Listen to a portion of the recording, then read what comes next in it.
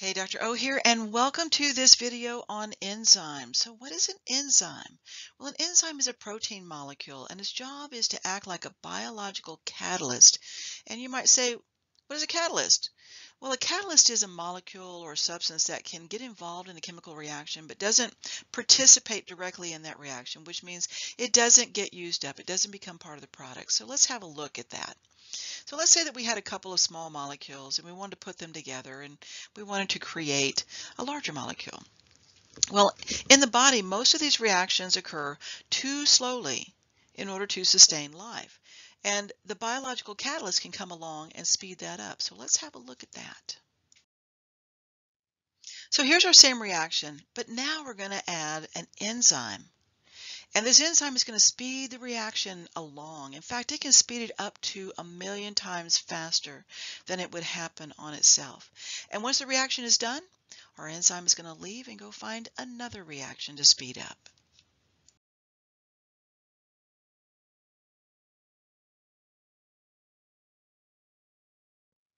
So what kind of reactions can an enzyme be involved with? Well, one of them is the enzymatic degradation reaction. So who are the players here? Well, we're going to have a molecule that we call a substrate, and then we're going to have our enzyme. And if we look at what we have here, we have a molecule that has a real specific shape to it, which is fortunate because we have an enzyme that also has a real specific shape to it.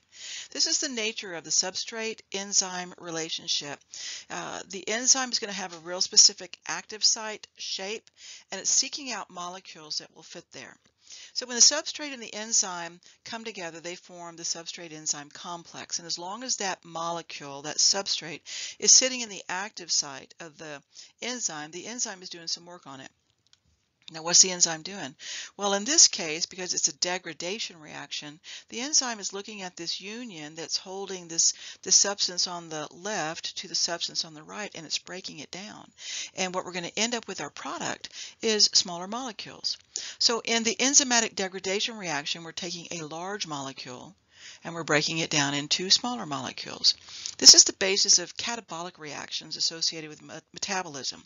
So digestion is the perfect example of this. We order a burger and we take that burger and we bite off a piece and then we chew it up and swallow it, and then all of the enzymes in our digestive tract are breaking these substances down into smaller particles until those smaller particles can enter the bloodstream, and then the cells get to utilize them. Another example of an enzymatic degradation reaction is when the cells take glucose in the presence of oxygen and break it down and turn it into cellular energy, or that cellular energy molecule ATP.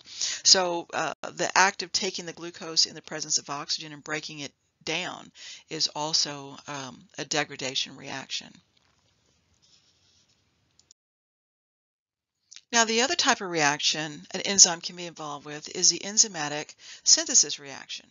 Now, in this scenario, we're going to have two substrates, let's say, that are going to work on an enzyme. Oh, and if we look at this enzyme, we can see that this has a very specific shape that's different from the previous enzyme.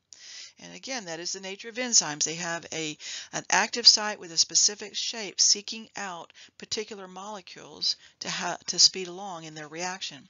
So in this case, we're going to take a couple of substrates, and these substrates are going to join with the enzyme, creating the substrate-enzyme complex. And in this case, instead of breaking down the union that's holding these two substances together, it's going to create one because there wasn't one previously. So right here we see our enzyme knitting a union between our two small molecules. And as a result, we're going to end up with a large molecule for our product. So as the name synthesis implies, we start off with smaller subunits, smaller molecules, and we end up with something larger. The enzymatic synthesis reaction is the basis of anabolic reactions that we would associate with metabolism. So for example, this would be where the body would take amino acids, which are relatively small molecules, and starting to put them together to form the very large molecule known as protein. It's also where the body would take small fatty acid chains and assemble them together into the triglyceride, which is a very large molecule. And with that, we are done with our chat about enzymes. I hope you learned something. Thanks for watching.